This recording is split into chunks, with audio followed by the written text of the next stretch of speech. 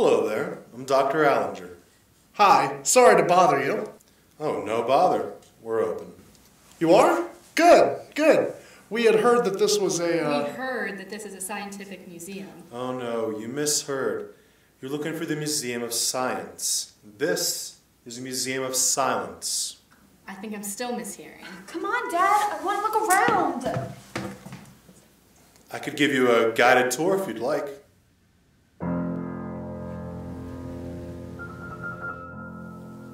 There's nothing in it. It's, like, empty. Not quite empty. Each jar is airtight, hermetically sealed. Each one contains someone's dying breath. I have the largest collection of last breaths in the world. Some of these contain the final exhalations of some very famous people. If you'd like, you can hear the last breath of William R. Seed. Is he famous?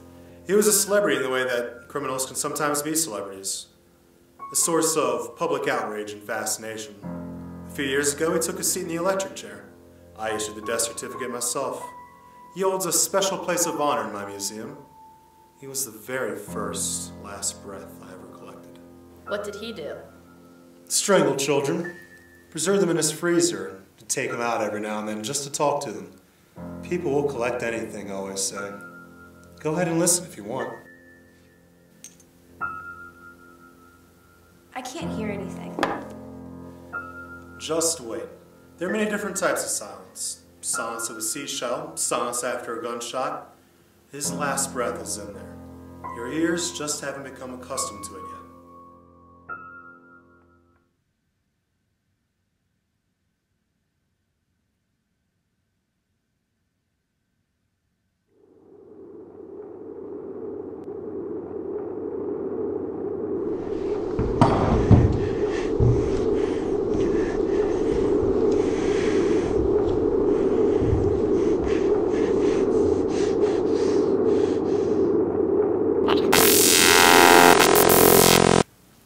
Did you hear it? It was like a hiccup, but inside out. Don't you think this is a little unscientific? Even if you did manage to capture the last bit of carbon dioxide someone exhaled, it wouldn't make a sound. You can't bottle the sound of someone's breath. No, but it isn't a sound that's being bottled, only a certain silence. We all have our different silences. Your ears can discern even between specific kinds of noise. So how do you collect these, last breaths? With an aspirator, a small pump that draws a person's exhalations into a vacuum container. I keep it in my doctor's bag at all times, just in case. It's a device of my own design, although similar equipment has been around since the beginning of the 19th century. This one says Poe. Yes, people have been collecting last breaths as long as there's been the technology to make my hobby possible. I paid $12,000 for that one. It was offered to me by the great-grandson of the doctor who watched him die. This is ridiculous. It may sound like a lot of money, but believe me, it was a bargain. Some silences seem to have a specific feeling that resonate with them. Many who listen to Poe's final breath sense a word not spoken, a last want. Listen and you'll hear it too. Can I listen, Dad? Shh!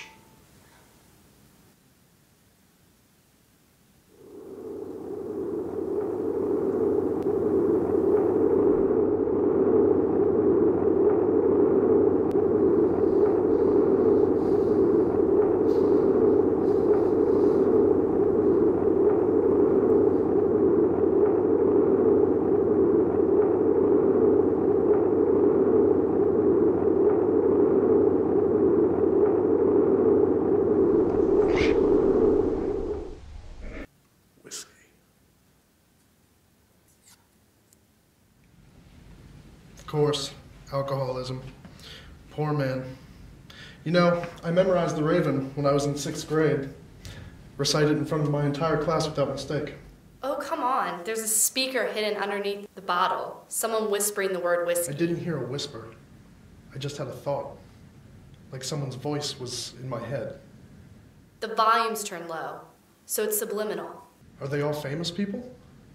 Not at all. I bottled the dying sighs of graduate students, bureaucrats, literary critics, any number of assorted nobodies. One of the most exquisite silences in my collection is the last breath of a janitor.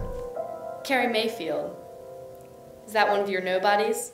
A housewife, I'd guess. Carrie Mayfield was a young Miss Florida, beautiful in the extreme.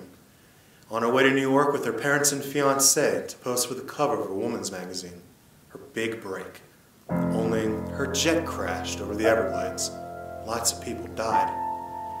Carrie, though, she survived for a time. She splashed through the burning jet fuel while escaping the wreck, and over 80% of her body was burned. She lost her voice screaming for help. She lasted in intensive care for just over a week. I was teaching then and brought my medical students in to see her, as a curiosity. At the time, it was rare to see someone alive who had been burned that way, so comprehensively. Parts of her body fused to other parts and so on. Fortunately, I had my aspirator with me since she died while we were examining her. That is the most horrible thing that I've ever heard. What about her parents, her fiancé? They died in the crash, burned to death right in front of her. Not sure their bodies were ever discovered. The hours... I don't believe you. I do not believe a single thing about this entire place. And I think this is a pretty silly way to scam people out of their money. You will remember that I charged you no admission. This is a free exhibit. Let's start with one of the other ones first. A lot of people don't like what they hear out of the Carrie Mayfield one.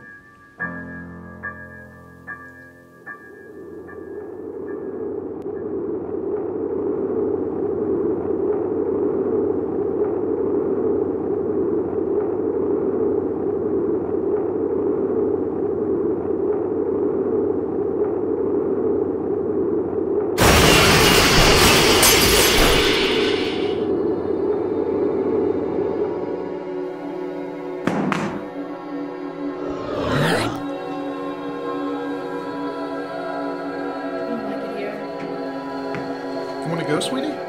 We just got here. I don't care. I want to leave. I hope you'll sign my guest book.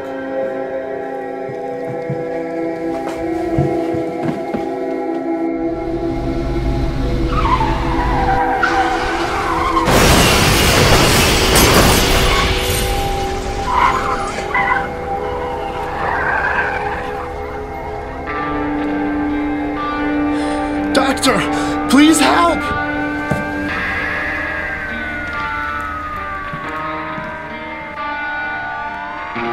I need this.